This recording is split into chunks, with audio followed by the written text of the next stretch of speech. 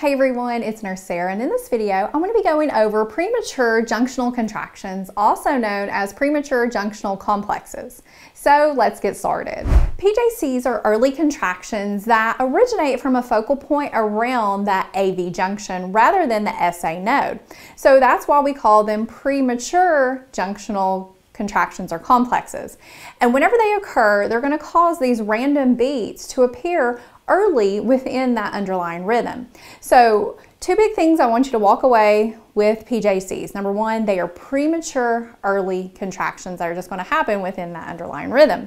Secondly, is that it's going to have P-wave issues, and those P-wave issues that it's going to have are going to be similar to those junctional rhythms that we went over before. If you want to watch my whole reviews on junctional rhythms, you can access it up there. So the issues that the P-wave is going to have could be any of the following. Number one, that P-wave can be concealed, hence you ain't going to see it. It's hiding somewhere within that QRS complex. Or the P-wave could be after the QRS complex. It could be before the QRS complex. Now, if it was before it, it's going to be really close hanging out to that QRS complex, which is going to lead your PR interval to be less than 0.12 seconds.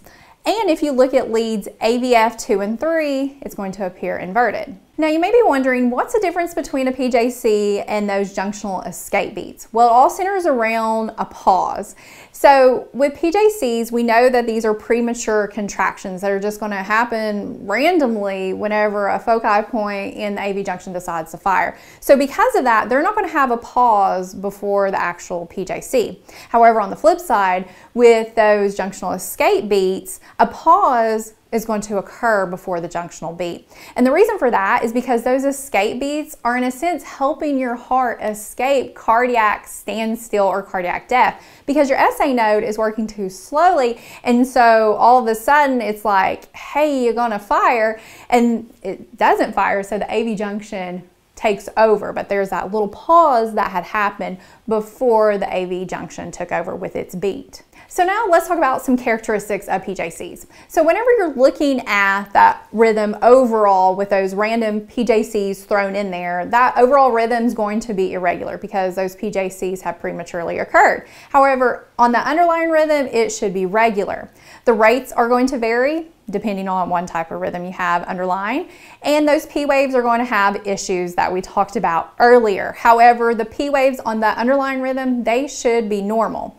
Now, your PR interval on the underlying rhythm should be normal, so we're talking about 0.12 to 0.20 seconds. However, with the PJC's PR interval, it may not even be there that you could even assess it, because let's say the P waves behind the QRS or it's concealed, but sometimes it can appear in front of the QRS at PJCs, but it's going to be so close to that QRS complex that your PR interval will be less than 0.12 seconds. Your QRS complex should be normal, should be less than 1.2 seconds, but it's going to occur early whenever you have the PJC, and the QT interval and the T wave will be normal. So here we have an example of a PJC. So we have our underlying rhythm as normal sinus rhythm with a couple PJCs that have decided to show up. So here we have sinus beat, and then bam, premature junctional contraction. And notice our little P wave there, he's inverted, and he's close to that QRS complex. So if you measure that PR interval, it's less than 0.12 seconds. It's about 0.10 seconds. And then we have 4 more sinus beats, and then boom, all of a sudden we have another PJC. And look, its P wave is concealed. It's hidden within that QRS complex. Now, what are the causes of PJCs? Well, remember this mnemonic I created, junction. So J is for junction. We're specifically talking about the AV junction. It has increased authomaticity, and this can occur from digoxin toxicity. So this AV junction is just overly excited and is just randomly throwing out these premature contractions. And this is actually one of the most common causes of PJCs, the digoxin toxicity.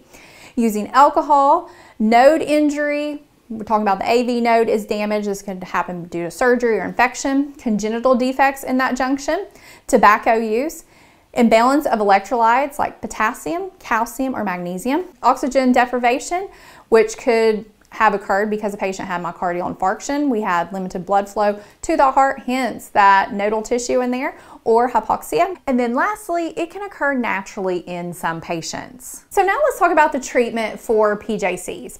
A lot of times PJCs are harmless because patients will just have them randomly and they don't have them frequently, so they're asymptomatic. They become a problem when you're having them frequently because it could lead to a lower cardiac output where your body's not being perfused with enough blood flow by your heart, and that can lead to symptoms like chest pain, palpitations, fluttering in the chest. If they were severe enough, it could even lower the blood pressure. So whenever that starts to happen, we start to get concerned. So we want to look for those potential causes. So try to recall the mnemonic junction. And the healthcare provider will need to treat the causes. And we play a role with educating the patient because there are some modifiable factors that the patient can modify to help decrease these PJCs from occurring. So it could include smoking cessation, limiting alcohol intake, avoiding caffeine, and balancing electrolyte levels. So making sure they're staying hydrated. Plus, look at their medication history. Are they on, let's say, maybe diuretics? Because that can really alter electrolyte levels. Now, let's say that you do notice these PJCs in your patient and you look at their medication history and they're taking digoxin.